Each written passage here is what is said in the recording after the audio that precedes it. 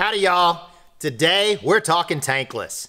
But before we do that, make sure and hit that subscribe button. Let me know if you like this video with a thumbs up, and give me a comment on what you'd like to see in the future. Now, let's talk tankless.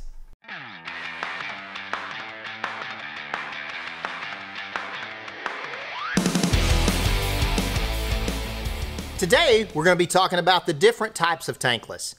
Now, we had a previous video where we just talked about all different types of water heater, and tankless was one of those. We talked about tanks, we talked about electric and gas, we talked about heat pumps, we talked about power vents, direct vents, and we even mentioned tankless. But today, we're going to be talking strictly about tankless, and we're going to be discussing the different types of tankless. We're not going to go into a huge amount of depth on them, but we're going to talk about the individual types of tankless, from electric to gas, what the advantages and disadvantages of them are, which ones are more efficient, whether it's indoors or out. So let's talk about that now. One critical thing that's different about a tankless and a tank is tankless gas water heaters do require electricity. This electricity runs the controls on it, it ignites it, it keeps it running, and it also helps with the efficiency. But if the power goes out, you don't have any hot water unless you've got a backup generator or some way to run the tankless and plug it in. You can do that. You can unplug it, plug it into an extension cord, and plug it into a generator. But you do have to have electrical power, just a regular 120-volt outlet to run a tankless water heater.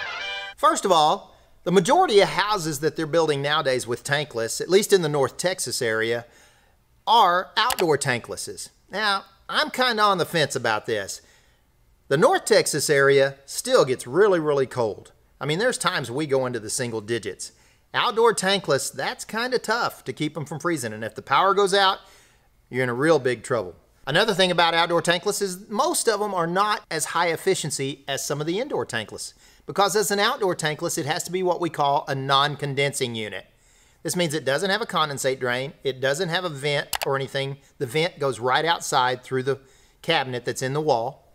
And you'll see in the pictures that we're showing that it's a pretty simple unit. But it is outdoors. It is susceptible to freezing. One thing about it, if you do have an outdoor tankless, make sure and always leave your water trickling inside on the hot side in the event that you ever have extreme cold temperatures. And that means staying below freezing more than 24 hours, okay? Now, they are designed to protect themselves. All tankless are designed to protect themselves electrically by heating up on the inside. They'll even sometimes kick the burner on a little bit to keep it warm. But if the power goes out, that doesn't work. You have nothing to keep it protected.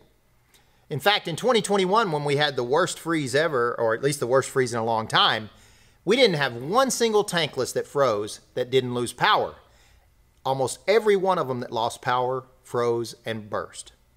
So that's one of the things you need to make sure and watch when you have an outdoor tankless. But outdoor tankless are great. Again, they have the same qualities of all tankless. Endless hot water. And they are higher efficiency than a standard tank. But they are non-condensing, so they don't have as much efficiency as the indoor fully condensing tankless. Now, the new X3 that we install can be indoor or outdoor. With just a few modifications, it works both ways. As I said before, it is the ultimate tankless. So let's talk indoor tankless, shall we? Indoor tankless means it's installed in the garage, it's installed in the attic, could be installed in a closet, the middle of the house, the garage closet, but it's installed indoors. I still recommend this. I'm not a big fan, as I mentioned before, of outdoor tankless because of the danger of them freezing. So if you can install it inside in your garage or anything else. Understand too, all of these tankless units, whether indoor or outdoor, some are a little larger than those, but they're about the size of a carry-on suitcase. Some of them your larger ones, some of them your smaller ones. That means if you had a water heater in a closet that was a tank type, you're gonna gain a part of a closet back. You can put this tankless in that closet, and then you can store brooms, you can store a vacuum cleaner, you can store a lot of things because it hangs on the wall. So you gain a closet when you go to tankless. Another benefit of tankless, right? Not just that you don't run out of hot water, but you gain closet space back. Who doesn't want more closet space? So with the indoor units we mentioned a minute ago, condensing and non-condensing. As I said, the outdoor units are non-condensing. That means they're a little less efficient. They're about 85% efficient water heaters. Now, when we go to condensing units, two things happen. They become much higher efficiency, and we can vent them in PVC pipe or a plastic type pipe because the vents don't get as hot. We don't have to worry about combustibles, touching wood, or anything like that. that we do when we have a non-condensing unit, because the gases off a non-condensing unit get very hot. Now, I'll talk more about that when I get in depth on gas tankless water heaters, but that's a big thing you have to think about. Now, the downside to the condensing unit is it has a condensate drain, because when we take all of the heat out of these high efficiency unit gases, we produce condensation. And the condensation, unfortunately, is acidic. It's not like condensation off of an air conditioning unit, which is just cold water sweat coming off like a glass in your room. This condensation is drawn out of the gases that are exiting the burner of the water heater. That means it has some mixtures of some chemicals in it that when mixed with water, they become acidic. So we have to put a neutralizer on them to protect that water if it's going anywhere that the acidic water could do damage, like in metal pipes, cast iron pipes, plants, if we happen to be draining it outside, if there's any grass or plants or anything around, it can kill those things or it can eat up the metal pipes. So we have to be careful with that. But we have things that we can do to prevent that. Now, most tankless water heaters, or at least the standard one we install, will produce 10 to 11 gallons per minute. The X3, all day long, 10 to 11 gallons per minute.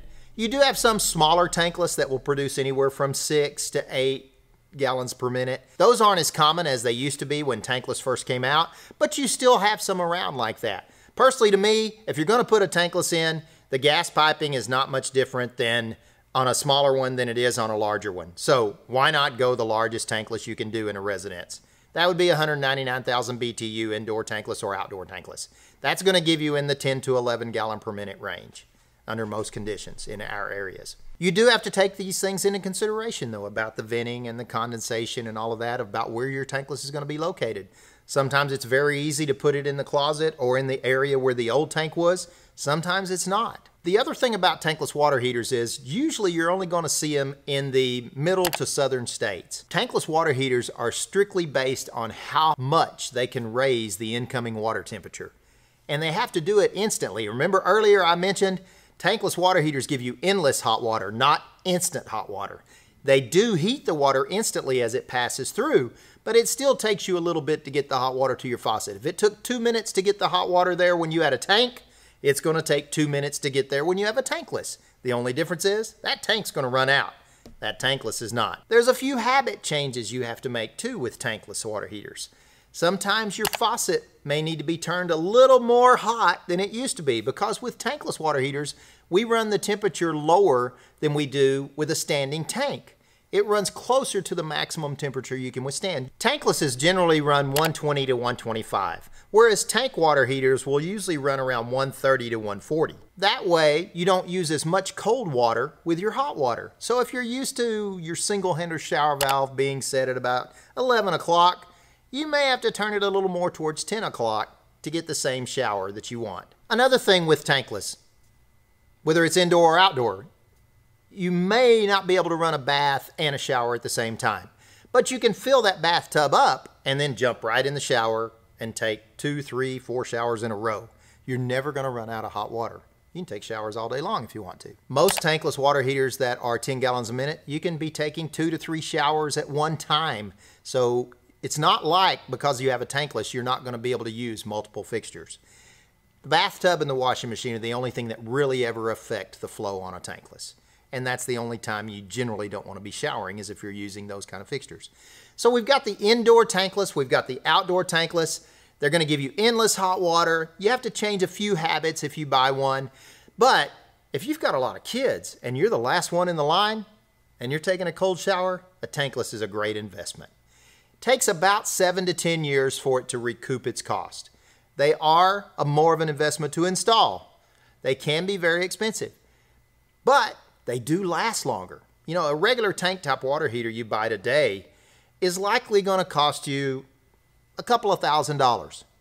But in 10 years, that same water heater may be $4,000 or $5,000, may even more. Especially since we're talking about in 2030 and 2031, they may not even allow them anymore. With the tankless, our X3 comes with a 15-year, 100% warranty. Well, you can't beat that. And these tanklesses are supposed to last 15 to 30 years. So that's pretty amazing.